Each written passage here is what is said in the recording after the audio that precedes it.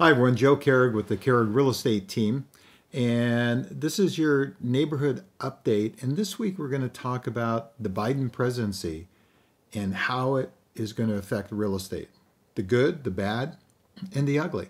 And please understand that this isn't a political video. We're not commenting on the political side of it. It's only from the standpoint of real estate, how it is going to affect real estate. And in some of these things, they'll be good and bad depending on where you come from, and we'll kind of point that out. But we're just going to deal with it from a real estate standpoint. So let's talk about the good. Well, and again, just so you guys know, all of these have been proposed or in writing, or President Biden has says that he's going to enact these. So again, it might get there. It might not. These are all things that they've been put out there that they say that they're going to do. So they're not done as of yet. And certainly, we'll wait and see if they do get done. But chances are most of with control of both Congress and the presidency, I think most of these in some way, shape, or form will come across. Number one is one of the things that President Biden had talked about was reversing Trump's tax cuts, because he felt that they benefited the rich and the corporations and such forth like that. Well, one of those tax things that Trump did was what we call the SALT Act. And the SALT Act was basically state and local taxes. That's what it stood for. And if you remember a couple years ago, it did a couple things. It lowered the mortgage deduction from $1 million to $750,000, and it basically said you could only write off up to $10,000 of either state or property taxes from your federal taxes. So, in other words, if you live in the San Ramon Valley and you own a house, you're paying more than $10,000 in state taxes. So, in other words, you could not write off your property taxes. And it was a huge blow to the East and the West Coast, where people had expensive homes. And it was pushed by the Republicans and the Democrats, who both voted on it. But the reason the Republicans pushed it is because obviously in this day and age, with being trillions of dollars in debt, you have to look for ways to raise money. Well, this was one way of raising money where it was going to affect the votes, because let's face it, politicians look at votes. They have lobbyists, and they look at, okay, what if I vote here? How's that going to affect my vote? So, but the East and West Coasts are heavily Democrat, on a national type level. So no matter what you do to the East and West Coast, they're always going to vote Democrat overall, not in every individual county, obviously. So the SALT Act really just killed people with expensive homes, where you couldn't now write off more than $750,000 of your mortgage interest. And the little history on that, the National Association of Realtors, when they limited it to $1 million, we fought really hard for that, even though there wasn't a lot of people with $1 million mortgage, especially 20 years ago. But the reason we fought hard for it, not having it, was because we knew that even if they limited it to $1 million and it wasn't affecting a lot of people, it opened the door to move it down less. And certainly when they passed the SALT Act, they moved it down to $750,000. It was actually going to be $500,000, and it was only at the last day that they compromised between $500,000 and $1 million, and it ended up being $750,000. So expect that's if they need to raise more money, that's something that they'll go back into the bucket to do. But here's the key to that is with the SALT Act. Now, Yellen, who is the new chairman of the Federal Reserve, she has basically said, well, wait, not so fast. We're going to take a look at this.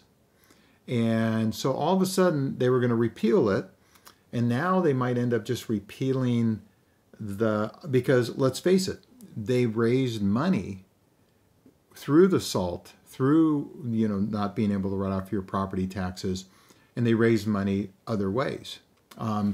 So they raised money that way so they could obviously cut taxes. Overall, 85% of the people under the SALT Act saved money.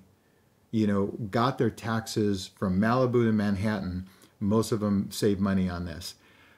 It was just on the East and West Coast. So now they're talking about repealing it, but then when they talked about, the property tax end of it, Yellen came out and said, well, wait a minute, not so fast. Let's analyze it as far as the taxes. So again, we'll see what happens with that, but it would certainly be good for us if they got rid of that. The other thing, which is certainly a good, is $15,000 down payment assistance for first-time home buyers, and expanding Section 8 rental assistance. So there's a lot of push from the Biden administration to help first-time home buyers. Section 8 housing, expanding Section 8 housing assistance, and again. The other side, there is another side that says, hey, if you start giving money away to first-time home buyers, what it's just going to do is continue to increase house prices and have a negative effect. But overall, I would say, especially with the first-time home buyer $15,000 tax credit, can definitely be a positive thing. Now, the other thing that, depending on what side of the fence you're on, the good and the bad, President Obama put an affirmative Furthering Fair Housing, the AFFH program. And Trump, a few months ago, recently, backed that off. Now, what that basically said is the fact that you can go into suburban areas and build high-density housing as long as it had provisions for low and moderately, extremely low, moderately low, income housing. Biden is basically reinstating that. And he also wants to put $640 billion over the next 10 years, towards that.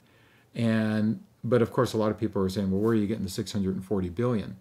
Now, when I talk about that being either good or bad, one thing to remember in California, Governor Brown, we already have that, where, as a developer can come in and actually bypass local zoning regulations if 42% are either low or extremely low income.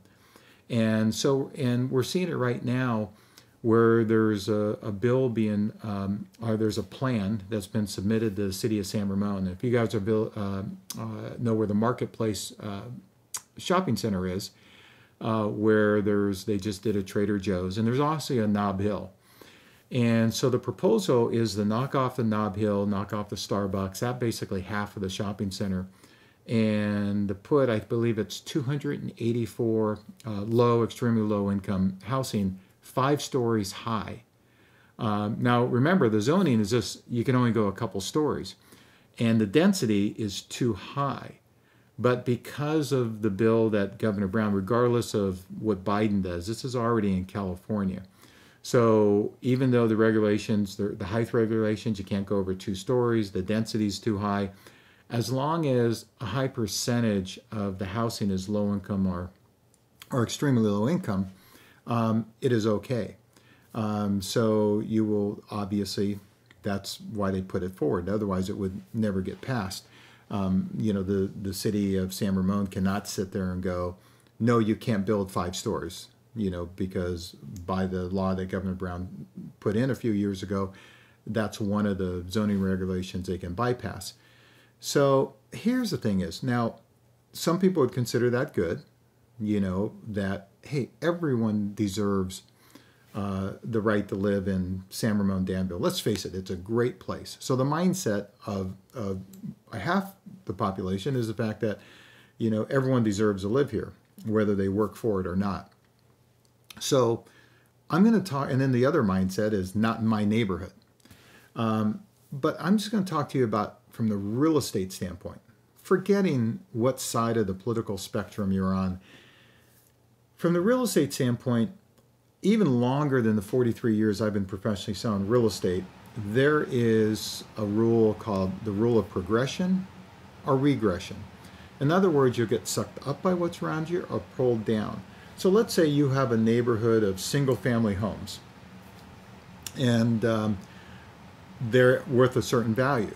Let's say the single family homes are worth $1.5 million. And then next door, they build some really small single family homes.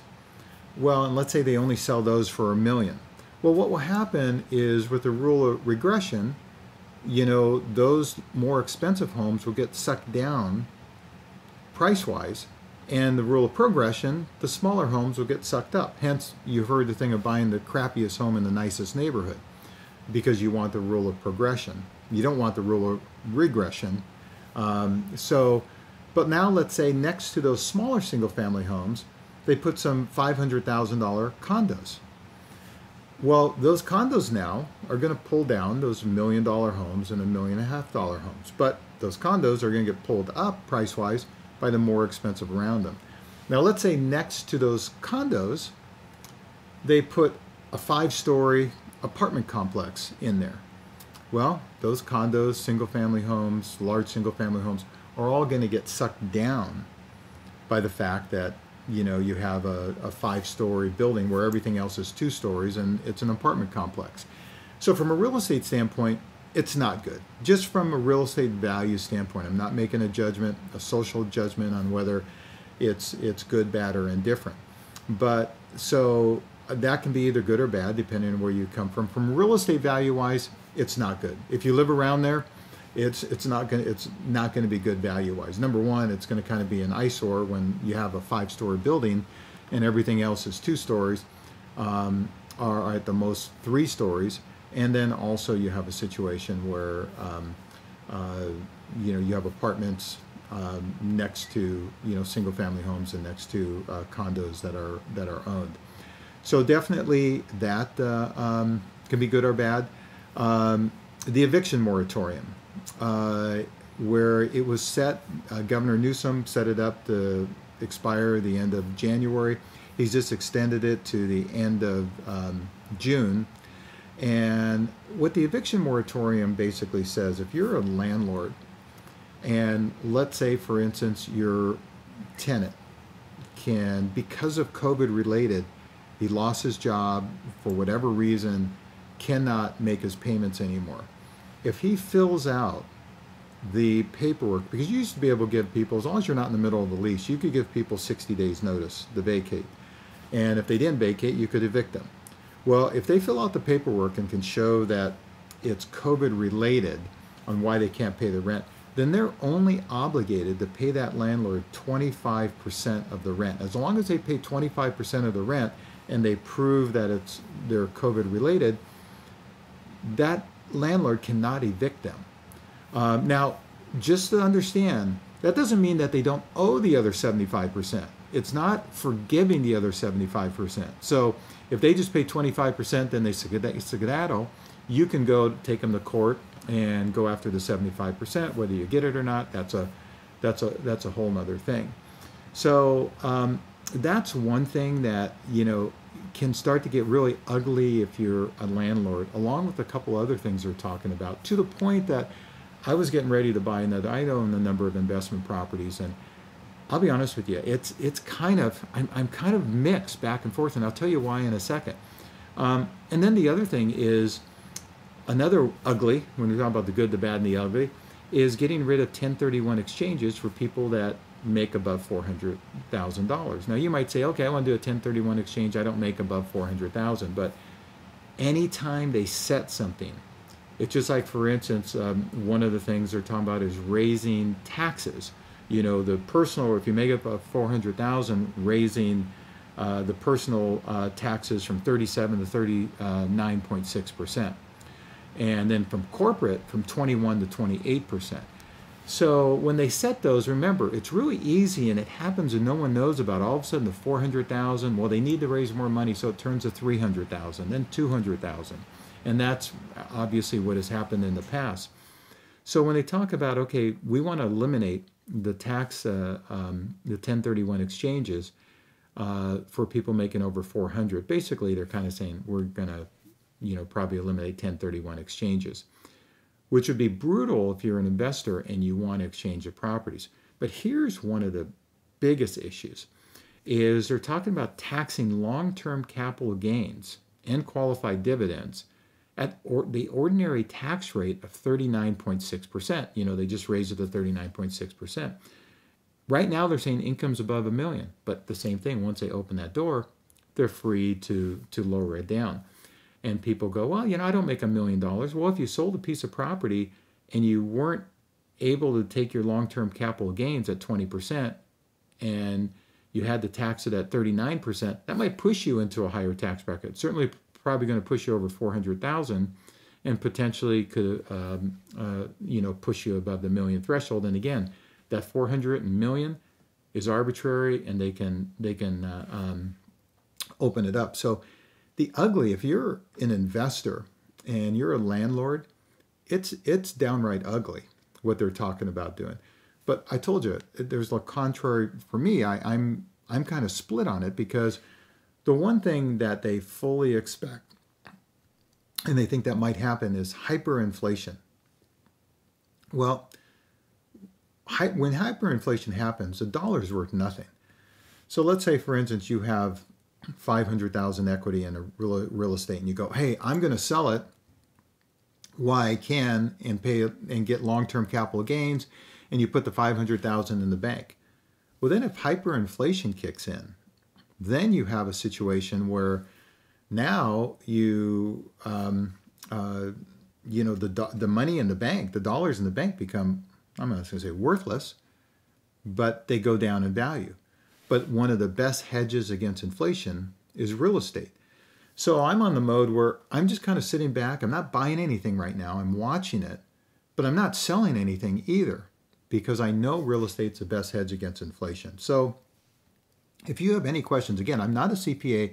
First thing I want to tell you is all of these things, 90% of them are proposed. So don't make any moves based on this. Sit down with your CPA, your accountant, your financial advisor, and get the up-to-date information, because God knows, you know, it's changing every day now as President Biden, has an opportunity to sit down and start signing the bill. So these things are going to change, and even stuff they propose, I think, is going to come out maybe differently. Like they're talking about the SALT Act. You know, yeah, that was going to be repealed. We're going to be able to write off our property taxes, and then Yellen sits there and goes, well, wait, you know, wait a minute, that's making us more money. Do we really want to do that? So again, but if you want to sit down and talk about your individual situation, you should talk to your CPA, accountant, financial person, but also you should talk to your real estate person. So if you have any questions on that, especially, you know, we're well versed on 1031 exchanges, investments. I've owned a number of investment properties, I've done a number of exchanges. Give me a call. Again, Joe Kehrig, 925-487-6838. Again, 925-487-6838. Or reach out to Joe at KehrigTeam.com. Joe at KehrigTeam.com. And if you like these videos, please tap the like button and hit the subscribe button. And click on the bell and you'll receive alerts on new videos. You know, thanks again. Don't hesitate to reach out. Have a great 2021. Please be safe, and may God bless you. May God bless your family, and may God bless the United States of America.